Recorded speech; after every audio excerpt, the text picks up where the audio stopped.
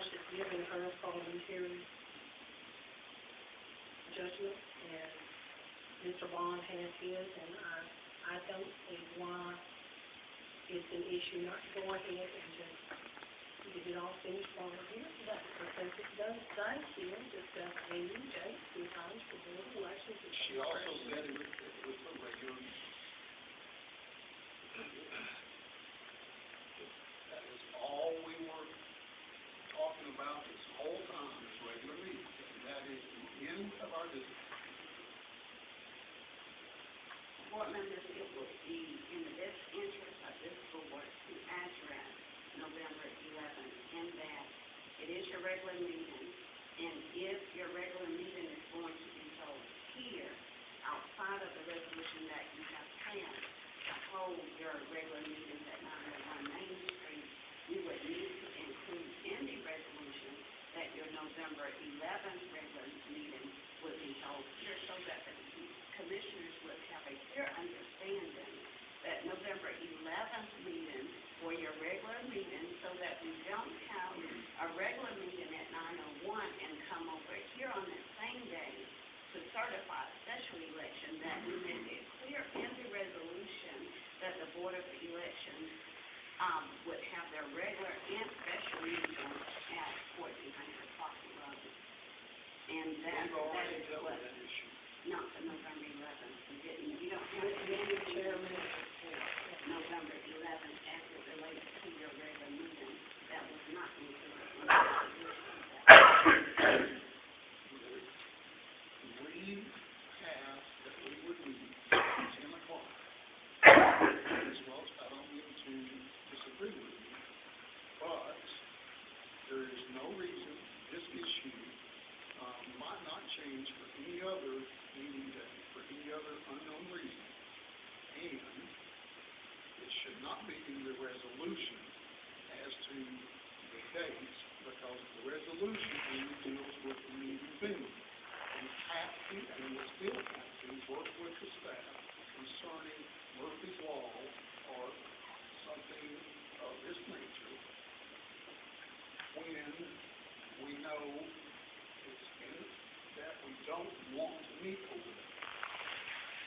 All we're doing is telling them, but we don't plan on meeting over there on that day. Well, then what we do is we just notify them at another meeting, not this meeting. That's all I'm saying. I disagree, Mr. Chairman. I believe since this resolution is going to be passed, and this is already set on the calendar, that we need to go ahead and make that differentiation. You know, the VOC is probably not even looking. Why do they care about the city of Condon? It's not even to their attention yet, sir, is my point. And I think in the sense of getting everything ironed out and finished, Murphy's Law may or may not happen, but we know this election is going to happen. And let's just go ahead and get it done. And the VOC. A separate call meeting. This is a special call meeting, and we have already dealt with the business Tuesdays at 10 and at 901 Main Street. Any other changes that need to happen for any other month, we need to address those at a separate meeting. We should do so at our very next meeting to notify the VOC of this election itself, because there may be something else that pops up.